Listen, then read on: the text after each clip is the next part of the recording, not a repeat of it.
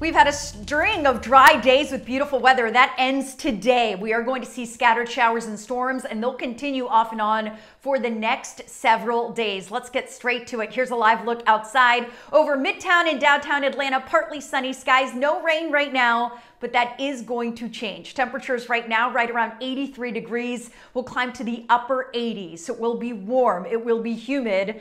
And then later on, it will be wet. Here's a look at CBS 46 pinpoint radar. Again, no rain yet, but as we head to the 3 o'clock, 4 o'clock hour, we'll start to see those showers and storms develop. Some could briefly become strong, especially in the North Georgia mountains where we are under a level 1 risk of severe weather. Look at 4 o'clock. What a change just 4 hours from now will make. You'll notice it's not widespread, not everyone getting wet, but certainly those pop-up showers and storms will continue through North Georgia. Some of the strongest storms over the North Georgia mountains. That risk of severe weather confined to that northern fringe of the state. It is a level 1 risk, so it is a low risk, but certainly could see some heavy downpours on top of that, strong damaging winds and frequent lightning. Temperatures will be in the upper 80s, so even though we have a higher chance of rain today, it's still going to be hot and muggy with those temperatures reaching around 87 in Atlanta and Rome and Athens, right around 86 in Covington. For tonight, the highest chance of rain will be about 7 o'clock. Then as we head into the evening and that sun sets,